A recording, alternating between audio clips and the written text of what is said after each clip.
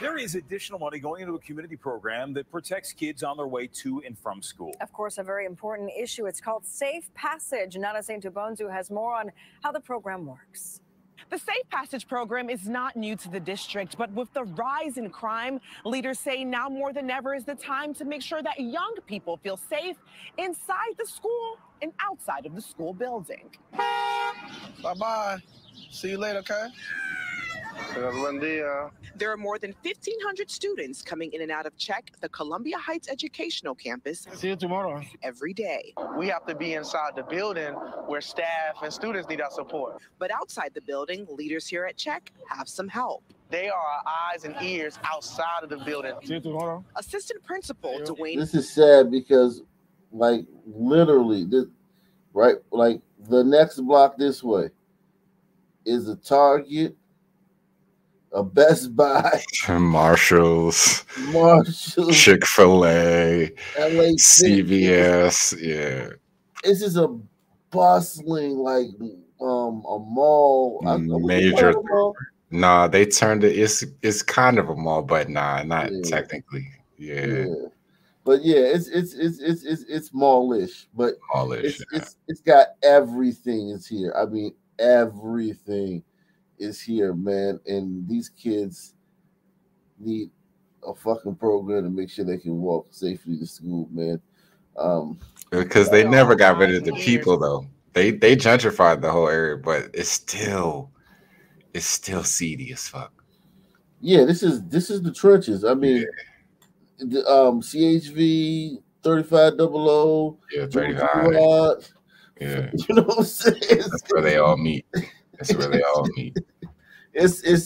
a lot of fucking notorious neighborhoods right Ears outside of the building. See you tomorrow. Assistant Principal Dwayne Boone is referring to the men and women in these green vests. During those key transition times, before school, after school. Between 8 and 10 in the morning and 2:30 to 5:30 in the afternoon. See you. Guys like Rubio Gomez help students get to their destination safely, whether it's walking with a crowd of students heading home or to the metro. Don't stay put in the metro station no more. You have to be moving at all times. The Safe Passage program under Mayor Muriel Bowser's Office for Public Safety and Justice has 3 to 6 workers at 48 schools in high priority areas in the district and at a metro station. $8.5 million is now available from the mayor's office. Oh, another $85 million. Oh shit! They paying these guys on top of what they've already, what the program already cost. They're getting another $85.5 million. And listen, I don't have a problem with this. It's just that I have a problem that this is necessary. Because I mean, giving these kids safety to walking home from school. I know that when I walked home from school back in my day, I got jumped before leaving school by some kids I didn't know. I got, it was certain blocks that I wasn't walking down them blocks. I was taking a long way. I know that it's in DC has always been tough, like leaving school and making it home. So I don't have a problem with this program. I'm not really against this program, but it's just sad that you need this shit, man. And the fact that you need it says so much about the people.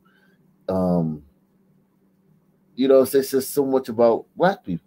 Because this is the people that are going to hurt these kids on their way to the subway station, the Black people. Right. Yep. At all times. The Safe Passage program under Mayor Muriel Bowser's Office for Public Safety and Justice has 3 to 6 workers at 48 schools in high priority areas in the district and at a metro station. $8.5 million is now available from the mayor's office to run the program. When we see certain actions taking place that we know maybe a kid it could be in danger, maybe somebody's following him, maybe he's being bullied.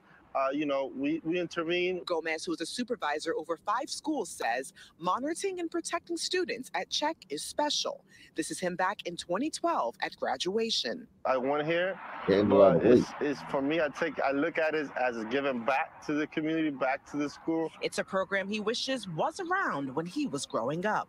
It would have stopped a lot of crime that was going on in the area, mostly gang. Assistant Principal Boone says time and time again, Safe Passage workers come to the rescue. We had an individual, an older gentleman who was pretty much harassing students. We were inside the building getting ready for dismissal, and they called us immediately, let us know what was going on. We were able to get outside and basically reroute our students away from that individual so that MPD and those other groups could come and support him. And it wasn't any interactions or conflicts. And support him.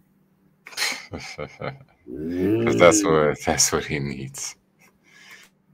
I mean, these people are fucking. They're indoctrinated with this woke shit. Safe Passage workers come to the rescue. We had an individual, an older gentleman who was pretty much harassing students. We were inside the building getting ready for dismissal, and they called us immediately, let us know what was going on. We were able to get outside and basically reroute our students away from that individual so that MPD and those other groups could come and support him.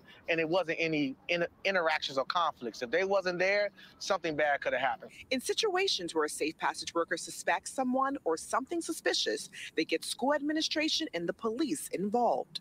I believe that there's certainly the intervention. Acting Police Chief Pamela Smith with MPD says this program is a crucial partnership with the schools. Having Safe Passage, the workers there alongside of us, they can share information with us. We can intervene in some of the conversations and things that they may be hearing that may be going on with some of the children. Especially with children who are hesitant to speak up. We have a super diverse population. I'll say roughly about 60% Latino. Some of them, they don't feel comfortable speaking to anybody else because maybe they're just new to the school or the country itself. But having guys like Gomez helps make a difference. They also are a voice for, families or students who may not feel 100% comfortable with sharing things. They'll share it with Safe Passage, who will then share it with us, and then we can all sit down and kind of, mediate situations before they escalate.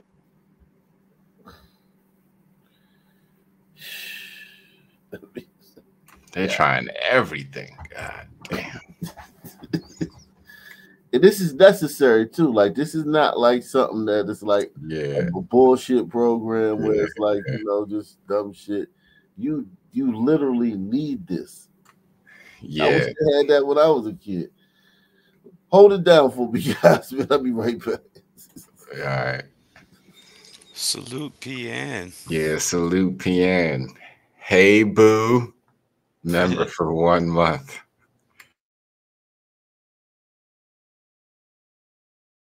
Hey, but that area, hey, honestly, I consider doing this. I ain't even gonna hold you.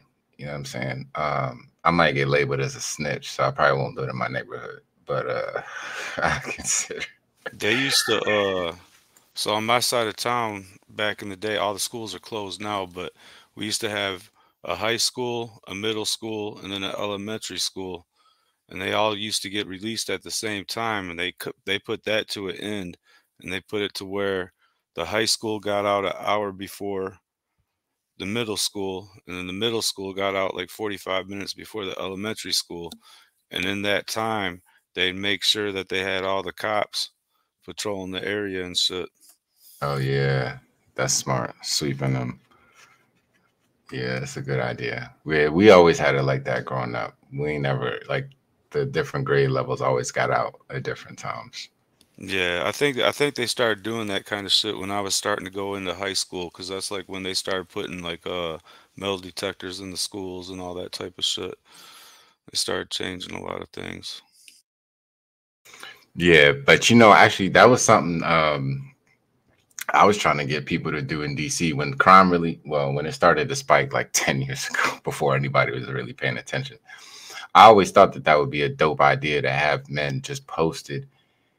Just men, like, not even like, it don't got to be a program, but just men just posted at the schools when they get out. Yeah, And absolutely, absolutely. yeah, I Great tried to push idea. that. Yeah, I tried to push that, you know what I'm saying, like years ago, but whatever. It don't be happening like that. Um, but that's a lot better idea than like, somebody with vests on and stuff like that. And like I mean, I don't know it's better, but it would be nice if you could just get people from the community to just actually just be outside posted. Yeah, yeah. And that should just be it should just be something that comes natural, you know? Right. Your kids go there, Right, be exactly. there for them, you know? Right, exactly. Like that's the You thing. know Like, the area's fucked up, be there for them. yeah, and Period. just show up so it doesn't. And then it just feels more natural instead of like some little dudes with like vests on and like it's hot. To some kids, yeah, that's good. You know what I mean? They look like, somebody who can help out. And then to others, it's like, nah, I ain't no snitch. I ain't gonna talk. You know what I'm saying? so, Right, so right. it's like, but if you just got people from around the way, then the relationships can happen, a little bit more naturally for some of those other kids who are a little bit reluctant to speak to authority. Yeah.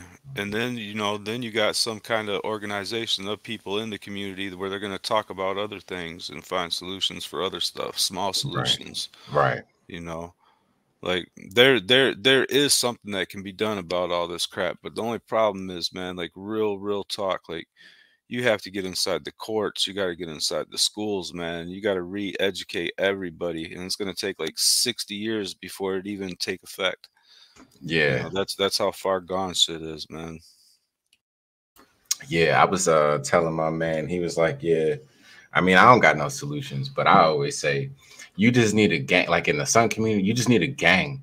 You just need a gang of dudes, older dudes that look solid, that look tough, and they gotta be visible, they gotta be posted on the corner. But then like every weekend they like build a playground or something like that. Like it's gotta be a gang and they gotta look strong, but they gotta be outside. And that's the only thing that's really going to be attractive to a bunch of younger men so that they can see a gang that's doing something more constructive. And they'll gravitate towards that. But they got to be visible. They got to be on the streets. And, they don't got to beef with nobody necessarily, but people got to know, like, so the youngins will know if they messing around, they're going to have to answer to some older dudes who be outside. But it's no older dudes who be outside. They have nobody to answer to. They can run up and just rob women if they want to, or beat up old people. They got nobody to answer to. And as long as that's the case, it's just gonna be impossible to do anything. And then eventually somebody's gonna be corrupt. Yeah. It's stuff that sadly, it's been tried over and over again. You even got like the Detroit 300, over here, Oh and yeah, I heard about them. Ox done stuff on them, and I mean, it ain't done shit. What did so like I tell me, because we had a joint in Baltimore called 300 Man March. But what was it? I heard about the Detroit 300. What were they doing? So the Detroit 300, man, they're just a bunch of OGs, man, that weren't living that life no more, and tired of crime going on in their neighborhood. So they started doing like a little bit more than a neighborhood watch. They do like neighborhood patrols, and they got the name because originally when they first started, like they got 300 guys, right away that were down, and that's what they just called themselves. Oh yeah, yeah. That's kind of like what happened. Yeah, in Baltimore. Yeah, I mean, don't get me wrong. Like, like when it first popped off, like I think it had a little bit of an impact, but motherfuckers evolve and figure out ways to get around shit and do crime anyway. I'm pretty sure a couple of them guys got killed too. Oh yeah, yeah, for sure.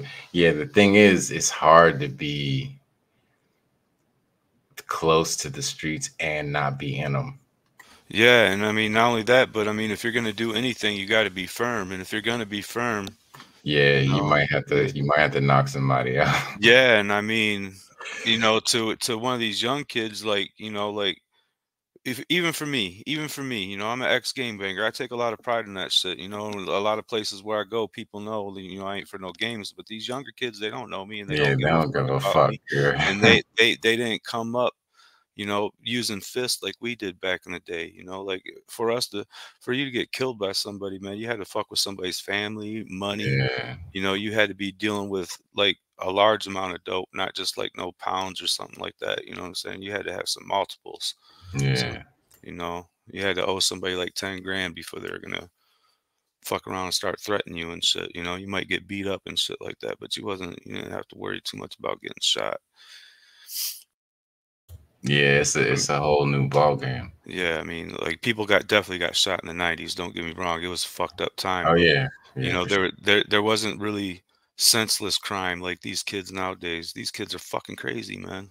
Crazy. Yeah. Yeah, there's no rhyme or reason. There's I- I've no se- I've seen these motherfuckers I've had guns showed to me by teenagers, but I've seen, you know, my best friend, this motherfucker's 6'7", angry looking motherfucker, man. He's a nice guy, but he looks angry. And you know, he's the dope man's dope man, you know. He's selling weed to all the fucking heroin dealers and all that shit. So this motherfucker Yeah. knows everybody, hears all the stories, everybody knows him. This motherfucker goes to the gas station one day. I'm sitting in the car, man, you know, and he just looks over and like I said, he looks angry all the time. Fucking young kids like just pull out the gun, like, I'll take care of you, cousin. I mean, like, damn, like, and this is a 6'7" motherfucker, dog. Like, Damn. you know, like, yeah, he ain't no little boy. Like, he looks at you, you're like, oh shit. That's funny. Same thing happened around my way, actually.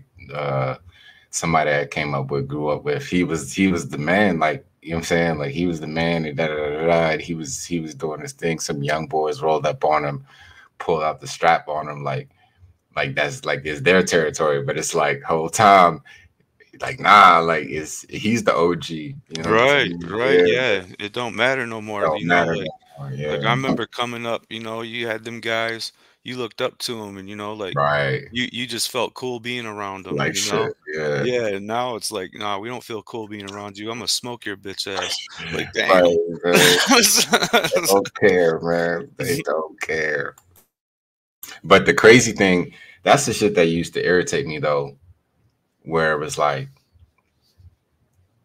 I couldn't get no support from people who's like from DC. Like I'm from the county, the suburbs. Okay, cool.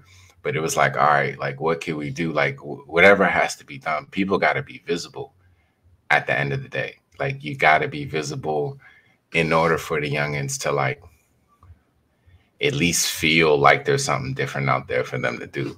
Like Yeah. all the positive shit happens in these silos where don't nobody be knowing. You know what I'm saying? Like the teenagers ain't gonna know. It's programs out here. It's every kid in DC can be in at least 2 programs, but like they don't see them. You'll never see them nowhere. They're not visible. So I used to try and like talk to dudes and be like, yeah, you know, the dudes who swear they the man and they from this place and they from that place or whatever, whatever. All right, like what could we do that's visible? It just wasn't working. It just Yeah. wasn't working. You know.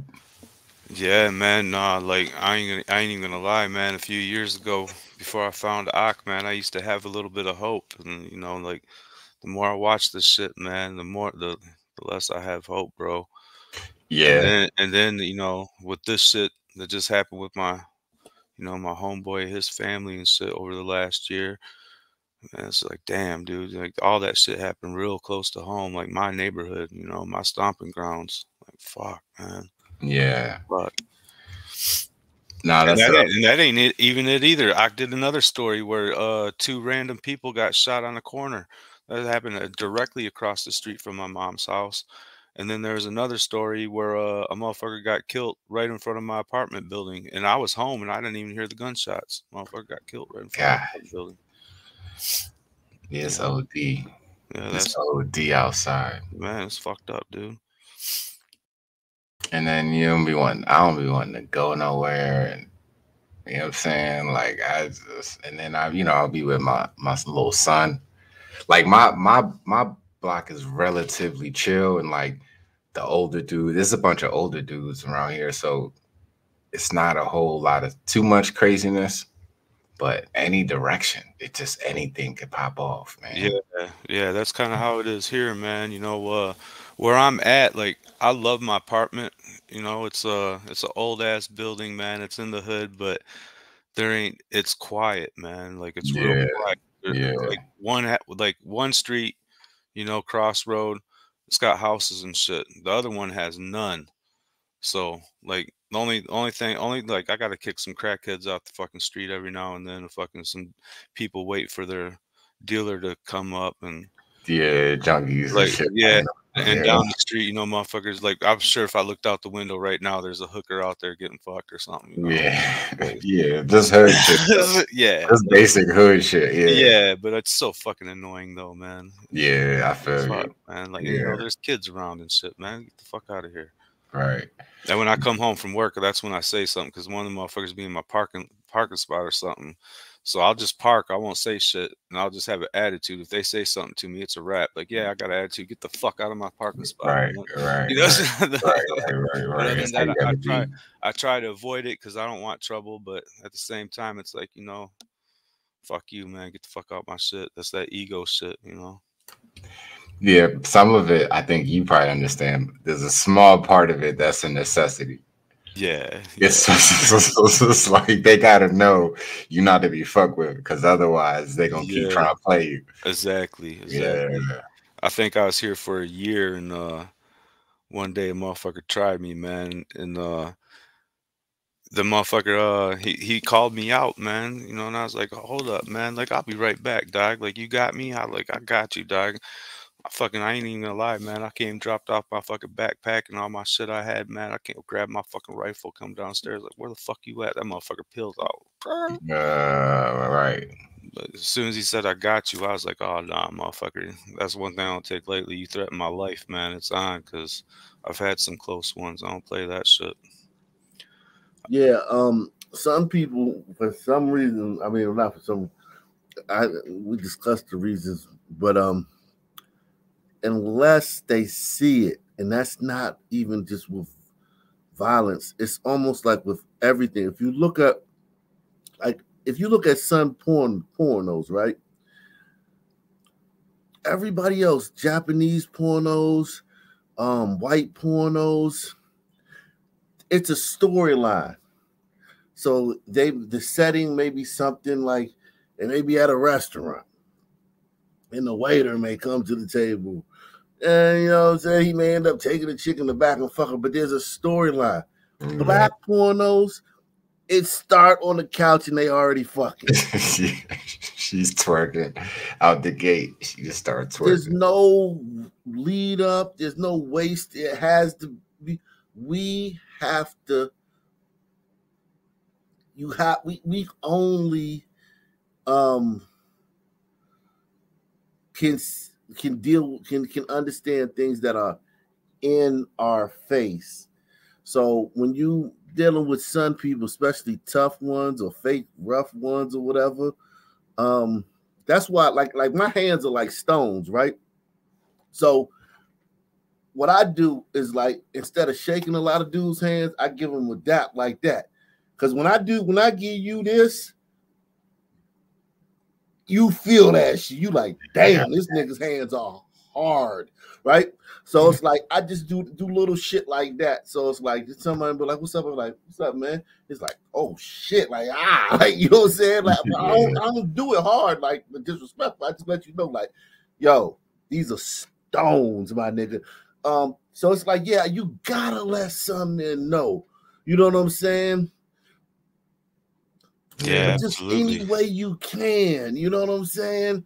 Any way you can. If you don't let them know, it's just they have to, like, it's almost like you're doing them, you're setting them up. Like if you don't let a son man know, he gonna try you, and then if you the wrong one to fuck with, then he gonna get fucked up in the game. And it kind of like is your fault for not letting them know, because he can't help but to try you because he gotta know.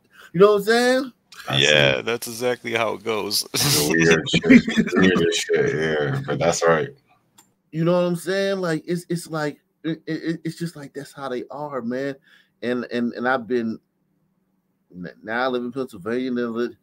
That's just how they are. Has nothing to do with a Detroit nigga or Baltimore nigga or systematic. It's just how they are, man. It's just how we are. That's how we are, and you know, it is what it is, and you got to deal with certain things the way they are. You can't fix everything. You know what I'm saying? Yeah, you can't fix everything, and I lamented, man. I spent years, decades lamenting, like, why are some people like this? This is like way before. This is in like the 2000s, right? Like, why we like that? Like, why we? And I never could understand, and I would attribute it to the same things that some people do. Well, you know, racism, and we act this way because, you know, we got a chip on our shoulder because of racism, or they put this stuff in our community and stuff. You think about all these reasons, but really, some people, with everybody, if you're in the library, if you're in the fucking library,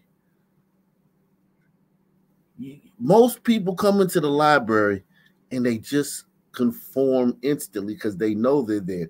Some people, the librarian has to go over there to the sun table and say, you guys keep it down. You know what I'm saying? Like, they have to be, they can never just, you never not going to have to deal with them. If you're at the arcade, you're the fucking on the bus, you're at the on arcade, the train. you're the bus. If you're bus driver, if you're the mall security, like wherever you are, if you're the authority figure, like Nate Wade says, of his parking space or his abode, you're the authority of that. They're going to make you do your job. You know what I'm saying? Right. Wherever you're the authority figure of everything, they will make you do your job. And most groups, you don't really have to do your job. You know what I'm saying? They know they're in a museum. Right. Or they know they're on a bus. You know what I'm saying? Right. Like they know you're supposed to be quiet in the library. Yeah.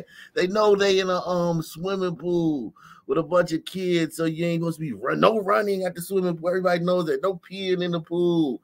No cannonballs. People just know that. Sons, you gotta say, hey, no more cannonballs. Hey, stop running. Hey, you know, so you gotta put out the weed. Almost no common courtesy. Yeah, and that's just, and that's. I mean, a little bit. You show up at a party, they'll feed you, hand you some booze and all that shit. You know, there's that kind of courtesy. Oh yeah. You know, as far as like just following some regular public rules. Decorum, though. Yeah, public decorum. No, and I'm not saying all. I'm saying the person doing it is going to be your son. Right. Hey, but even those. Even the nice ones, like, are capable though. You know what I'm saying? Oh yeah. So that's the thing that you got to be careful with us too. Like, because it could be any of us. It's not all. We're all capable. It could be any of us. Right? I mean, fuck shit, man. An argument pops out, man. You know, I just kind of slide my way to the back. Like, let me ease my way up out of this. You're right, man. Every one of us are capable, and we all know that. And it's just like, who has the most restraint? You know what I'm saying? Or how much can this son man take? You know what I'm saying? Like, a lot of us can take a lot, or a lot of us have much more restraint. Well, some of us, you know what I'm saying, depending on our, you know, what we're doing at this moment in life, profession, education level, and all other shit. Kind of adds a little bit more to, you know, your lack of the pillars or whatever. We have a little bit more restraint when it comes to it, but capable. Definitely capable. Yeah, but absolutely. Also, being a son too, like being a punk and being a bitch or something, like being considered that is something that we struggle with internally all the time, because you're expected to be so brazen. You're expected to be so brutish. Hot-headed. Like any kind of reason or rationale or measuredness or shrewdness, from a very young age, you learn that those traits are bitch ass and punkish. You're 100%. You know what I'm saying? And you learn that from the first place you earn that you learn that is in your home. Like literally, if you got older sisters, if you got an older brother, you learning that shit. You learning that shit at 3. Yeah, man. Literally. I know I was raised a lot different than a lot of gliders, man, but you know, both my parents, they grew up in the hood, man, so you know, coming up, I remember being like 6 years old, man, you know, kid getting smart, my parents, man, beat his ass. You know, like for real, that's how they did, and they told me like, you know, you got to fight. And if they seen me wrestling and like I was on my back, man, they'd kick my ass. Like, man, nah, you don't even play. That's how they did me. Because one thing about some people, and we saw that with Saudi Arabia. I mean, with the video I did the other day on the way they're treated in Arab countries, is like if the door isn't open, they not gonna open it. But if the door's cracked, they gonna kick it open. Yeah. So it's like some people, if you let them know off the break, like it ain't happening, they usually will not try you.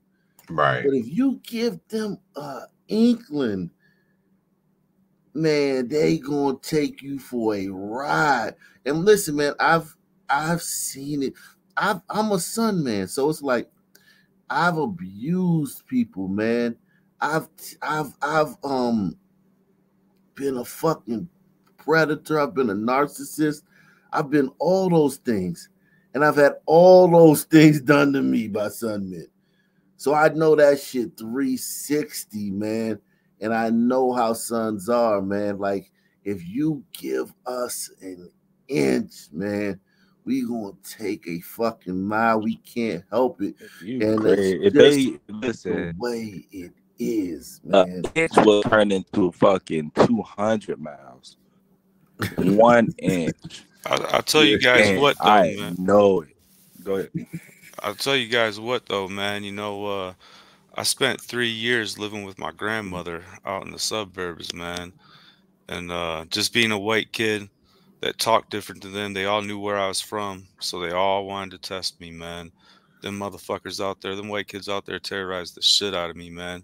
They chased me home from school, all kinds of shit, jumped me. If they caught me somewhere, oh, man. Dude, I'm like, man, take me back home. Take me back home now.